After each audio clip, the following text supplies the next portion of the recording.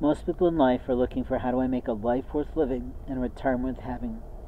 The challenge of a man who has an intelligent mind is that he is often utilized by people in a way that is appropriate for the individual who wants to utilize his skills, but not always marvelously important or invaluable to the person who does the work.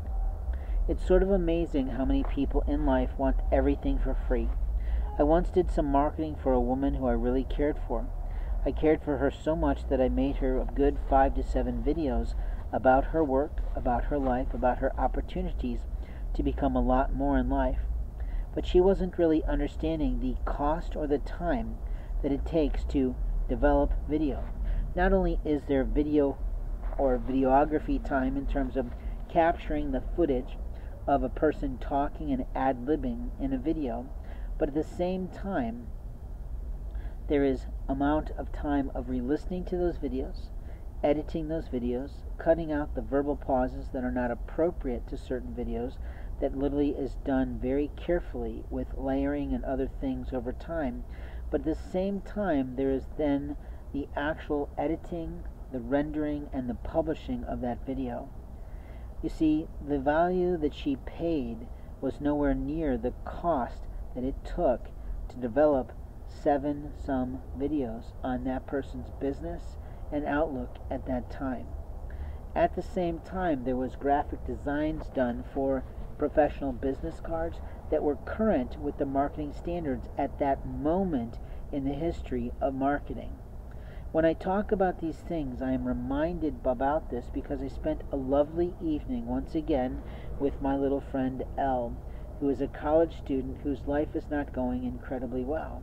But what she values about me in a fatherly figure or a priestly manner or a confessional, if you will, is the ability for her to process her emotions, to get through the difficulties, and to literally walk through the life of maturity, of moving from childhood to adulthood, which is something I've done for many children throughout their lifetime.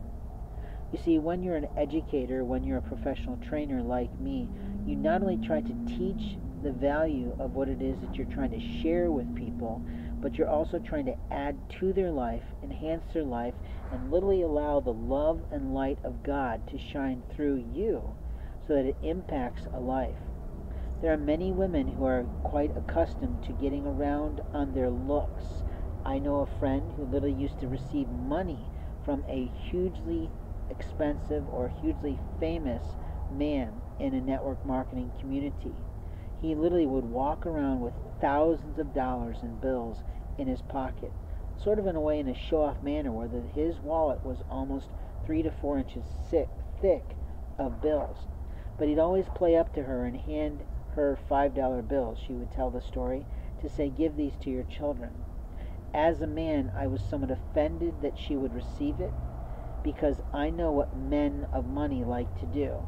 We've seen it from our past president, that someone who's a man of means and a man of power and a man of authority and a man of leadership might play that towards a beautiful woman of the world in order to play a different role in her mind than he does for other people.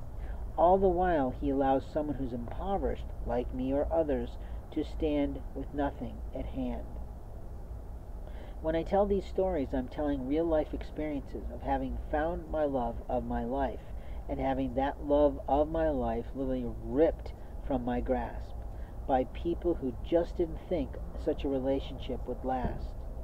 The hardest part about the whole experience is that I can spend time in an evening with someone who's quite lovely or quite mature or quite immature in their soul. I've suffered through lunches with women I thought were beautiful on the outside, only to find they were uglier than shit on the inside, in terms of their aggressiveness, in terms of their inappropriateness, in terms of their lack of social graces. But here's the deal. When Jesus Christ picks a partner for you, you know it's real. When Jesus Christ teaches you that he can show you the signs of his house every single day for someone else, it's sort of off hook. It's the magic of God that we all live for. It's the magic of God, knowing that God really loves us, God really hopes for us, God really cherishes us, and God really has planned for us. But when a monstrous man with 4 children moves in and plays a girl into sin, it's outlandish. It creates a rage in the Lord's house. You see, people don't want to realize that this hardship, this epidemic, this pandemic, this illness that is plaguing America and the rest of the world is something that literally came about from God. It is something that God has delivered to us because not enough people are in the house of the Lord. If we were doing more in life, if we were praying more in life, if we were really honoring people's lives, we would recognize who came into our life on a wing and a prayer, and who was just there to be a bear to our children. You see, in life we have to take a look at who will raise us up, who will love us till the end of time, and who will look after our children if God chooses to teach us a lesson and take us before them, which typically happens in most concepts of family. But sometimes a man loses his wife because she's tired of him. Sometimes a man loses his wife because he's failed to honor her. And sometimes a man kills his wife because he's just done with her. And I'm not one of those people. I legitimately lost my wife for a lot of reasons. It was simply merely time. I wasn't getting where I wanted to go in life is not true. I was more than there in life before someone decided to attack my life, assault my name, and destroy every opportunity I had in life to do something different with my life. You see, there are monstrous people in this world who just think, I don't like what I'm seeing there, and I'm just going to call police because it makes me feel good. What a fool you are to associate yourself with such a disparaging group of people. Such an ill-willed, such an inappropriate, such an unprofessional, such an untrained, such an illogical, such a sexually immoral group of men and women. I can say that without hesitation because of my experiences with them since 2012, when someone started to hack my cell phone and interfere with my right to make a living. I have lived through monstrous women in my own birth family, my own biologically related family. I have suffered through people who thought they would play with my life. But here's what we know about a liar. A liar always has a tell. And the tell slips out because they're too busy struggling in life, not at all, because they're too busy studying our lives, trying to make affinities with us in life so that they can win something in their own mind. But what they fail to realize is that God plans all relationships. And when we step outside of God's house and pursue people who are actually a louse, we lose our life to sin. If you yourself are not in a house of the Lord today, I encourage you to go back and find one that will not keep you at bay. If you live in a house of the Lord where there's arrogance in the pulpit, I guarantee that arrogance is impacting your life. That type of a preacher is not a teacher. That type of a pastor is someone who will ruin your life, disparage people who love you, and literally destroy lives with his calls to police and inappropriate, illogical, and immoral opportunities. Most people forget that Jesus Christ was killed by the law enforcement, centurion, Roman soldiers of the day. We are in a world of COVID. We are in a time of pandemic. We are in a problem, not at all. We are facing the loss of life. We are facing the loss of children. We are facing illness. The truth is, we face illness and those risks of cancers and other marvelous diseases every single motherfucking minute of the day and night we're alive. It is the Lord's right to take people home. It is the Lord's might that can save them, and it is also the Lord's opportunity to prove to people that He is in control of their lives. A woman who is not being controlled by God is a sinner, is what men of Christian houses might say. A man in a Christian house might say, I'm going to teach that man a lesson because I don't like what I'm hearing him wanting to lay.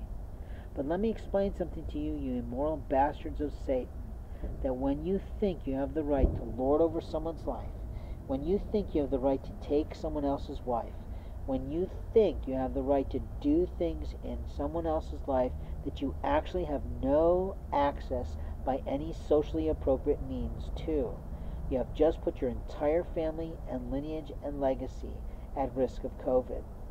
Jesus Christ is coming back every single day, and how He shines His light through people is what we often say in a pagan home. A pagan home is really recognizing some of the works of old are actually factual. A pagan home is also recognizing that there still is a magic in the world, much like we might see in a classic film like Harry Potter or Lion, Witch, and the Wardrobe, where Jesus is ever present every minute, but people often choose the satanic realm.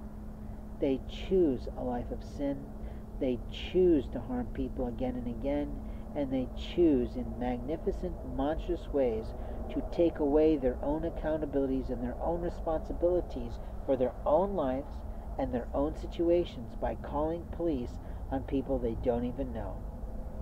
In life, we have moments of time to speak absolute truth.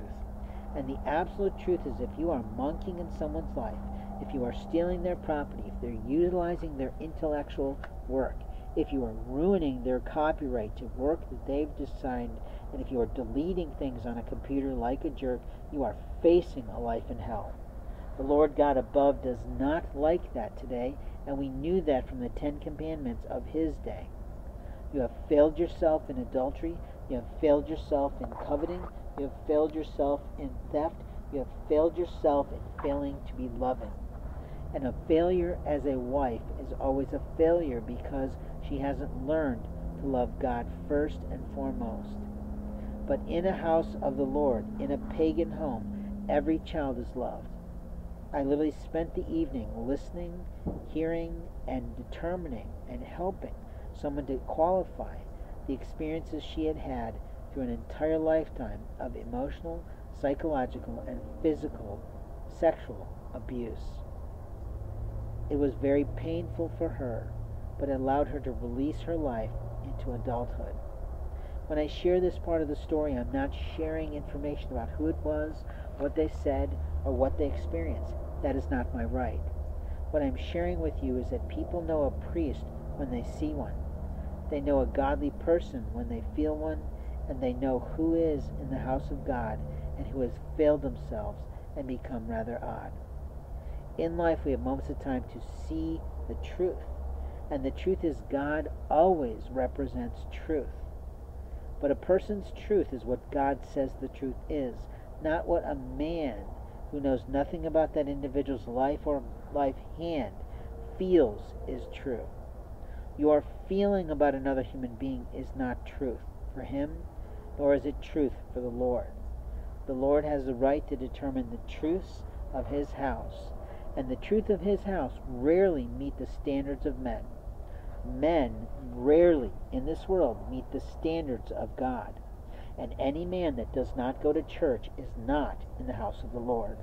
Any woman that marries a man who is not in church, not being schooled, not being reared, not being mentored, not being trained on how to be a regular man who literally loves his children, honors and adores his wife, and never gives her any strife, has been a failure all his life.